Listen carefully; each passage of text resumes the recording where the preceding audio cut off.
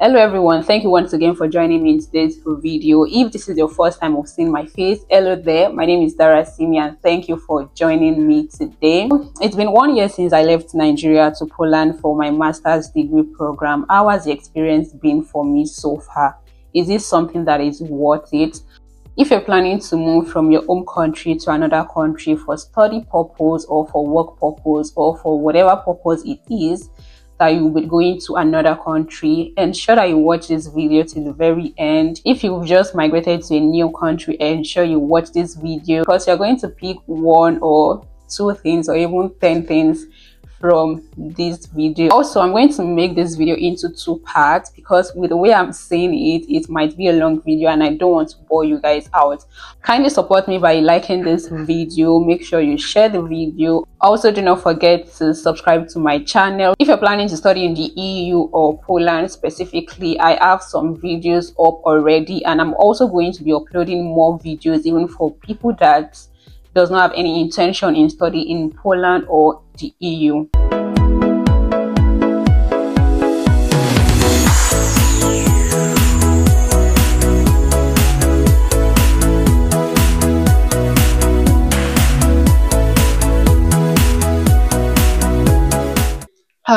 First, I would like to thank God. I mean, it has not been an easy journey coming all the way from Nigeria to Poland. I'm grateful to God for how far He has brought me, being away from home. When I was in Nigeria for my undergraduate study, I was not at home, but my university was not far from home. So every weekend, I'm always going home. Every weekend, I'm always going home because I attended a private university, and so access to food, you get what I'm saying? So access to food is limited, so you have to eat whatever is provided. But because my house is not far from school, so weekends sometimes I go home on weekends to make food. But now that I am in Poland, so why did I choose Poland? Okay, right from my undergraduate days, I knew that I was going to go for my postgraduate studies outside the country. I did not want to go for my postgraduate study in Nigeria. I wanted to go for my postgraduate studies outside the country. I want to see how it is done in other countries, right? When I started applying to universities, I started applying to UK universities. So I started applying to universities in the UK. And if I can remember correctly, I applied to more than 10 universities in the UK. I knew them when I was applying. I was told to apply to 10 different universities. So I applied to 10 different universities, and then I think I applied to like some other universities in addition to that. So I knew I applied to like more than 10 UK universities, and I got admission in all of these universities. But one thing that did not make me go was the monetary aspect, because to study in UK is not rice and beans. It is not something that comes cheap.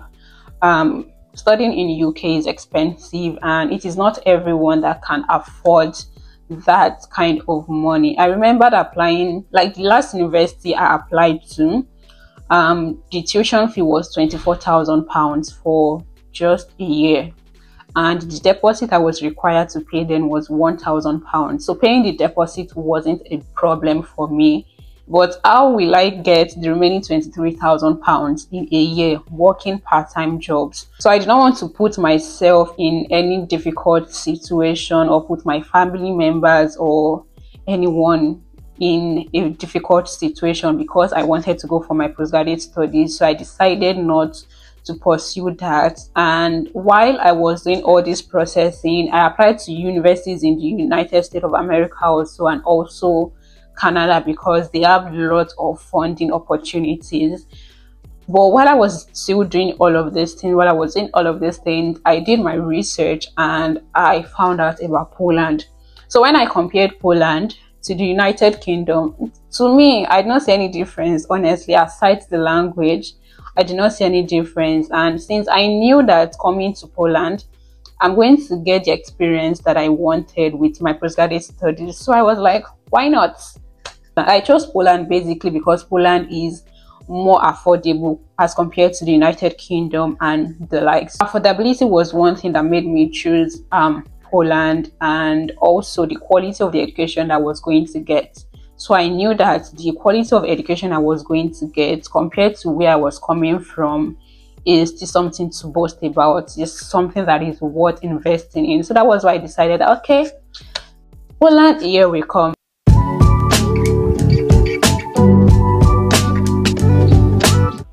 If you're planning to go to a country to study, one thing that you should consider is the quality of education. That's one of the things that you should consider, the quality of education.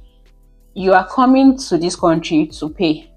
Even if you're on scholarship, the fact that you are leaving your comfort zone, the fact that you are living somewhere that you've been used to all your life and you are moving to a new environment entirely, you need to put this into consideration. That is it worth it? Am I going to get the quality of education that I want? So for example, if you are coming to study maybe a computer related course, maybe for your course you need to code, and then you know that this country that you are going to, they will be writing programming language for you on the board. It's not worth it. Just stay back where you are. Stay back where you are. So you need to consider the country I'm going to. Will I get quality education? Will I get quality for what I'm paying for? Another thing that is very important that you need to consider also is safety. Are you going to a place where your parents at home will not be worried, where your loved ones will not be worried about your safety? I remember when I got into Poland, I got to Poland in the middle of the night. I had to take a boat ride to the train station so I could get to my city, and I felt safe. I was not worried. I was not scared. So that is one thing that you need to consider. Also, the quality of education, you need to consider the safety, and you also need to consider transitioning. So if you're someone that you are planning to go back to your home country to work, you need to consider, okay, the certificate you are getting, is it going to get you better opportunity when you go back to your country? If you are planning to stay back, how is the transitioning like? Is it somewhere that after graduating, they will tell you that within 1 month, if you don't have a job, you need to go back? Is this something that, okay, if you decide, okay, I don't even want to stay in this country, I want to move to another country, is this something that is going to be easy? You need to put all of these things into consideration because you are investing your money and you don't want your money to go to waste. For me, I don't think it's something that is difficult. I've done this over and over and over again. So I have experience when it comes to finding the right school for your program. So one of the ways you can find the right school for your program is via Google search. I made a video regarding this issue. You can make use of Google, type in the degree you are going for and the country you are also interested in going to. So you are going to see different options. And one platform that I loved so much when I was doing my school search was Masters Portal. The platform is superb. You can also make use of this platform when you are searching for school. They also have PhD Portal for those that might be going for doctorate degree. The platform is awesome. And there's this other website if you're planning to study in the EU. I'm going to put the link in the description box so you can just check it out. So whatever country it is that you are going in the EU, the website can take you to the websites of the country. And if you are planning to study in Poland, like I always say, study.gov.pl is your sure bet when it comes to websites in order to check for school in Poland. One of the things that you need to look out for when you are choosing your study program is your background. Where are you coming from? I mean, your undergraduate studies now. You need to consider what you studied for undergrad before choosing a study program for your postgraduate study. Because if you are choosing a program that is related to what you study in your undergraduate study, it's going to be easy for you to transition. But that doesn't mean that you cannot change your study program. So if you studied something, let's say in the arts, and you want to move into the sciences for your postgraduate study, it is also possible, but you are going to do a lot of work compared to someone that already has experience. So let me tell you my own story. So for my undergraduate degree, I studied microbiology. That was what I studied for my undergraduate degree, and currently for my postgraduate study, I'm studying food science. So for people that does not really know much about microbiology and food science and human nutrition, you might be wondering, like, what is the correlation? During my undergraduate study, I did introduction to food science. I also did some courses related to food science, like HACCP, all this quality assurance of a thing. My undergraduate research was on food microbiology because I worked with food. I work with sweet potato and I had to work with microorganisms. Let me just put it that way. I don't need to go deeper into what I did. So all of these experiences for me were something that accumulated into my interest in food science. I wanted to know more about food safety, but because I could not find like food safety as a course on its own, I did my research. Okay, how can I learn more about food safety? How can I learn more about food microbiology? How can I learn more about all these HACCP, quality assurance of a thing?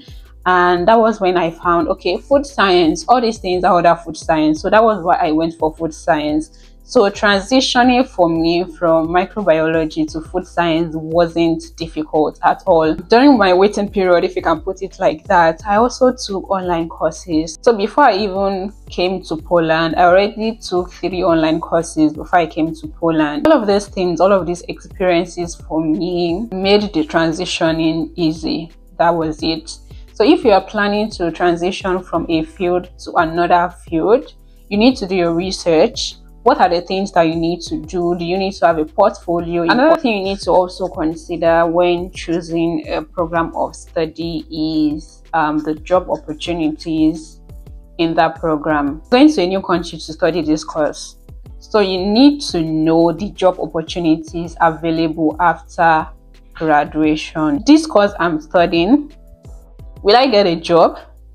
Okay, if there is no certainty of getting a job in this field, what other skills can I learn that would get me a job when I get to this country? So those are some of the things that you need to consider before choosing a program. Don't choose a program just because you want to leave your home country. You need to plan all of these things. You need to plan everything before deciding which program you want to study.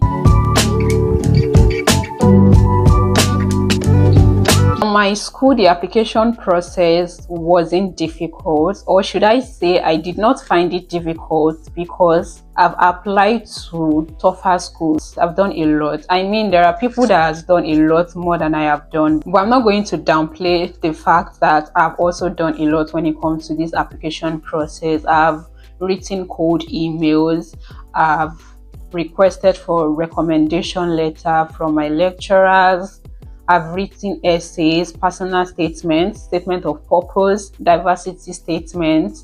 I've written a lot, motivation letter, CV, cover letter. I've written a whole lot. So because of this experience that I've already had, it made the application process for my school a walk in the park.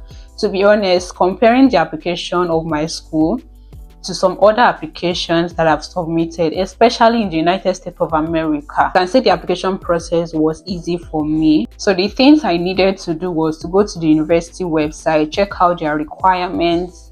Are these the things that I have? Yes, I have all the requirements that they needed. And also by doing my own research, I was able to handle the application process, and it was quite easy for me. For people coming to Poland, one of the requirements when it comes to application to Poland is that you have to authenticate your academic document, and you also have to legalize it at the embassy. Before applying to my university, one of the requirements was legalization. So I knew I was supposed to do my authentication before legalization. So I reached out to my school and asked them that, can I submit my application without legalization, but when I'm coming into Poland, I'm going to bring the legalized document? And they gave me a go ahead. That was how I was able to jump over that step. And then when I went for my visa interview, I was able to legalize my document. So if you're going through any university website and you need clarification, they are the best person to ask.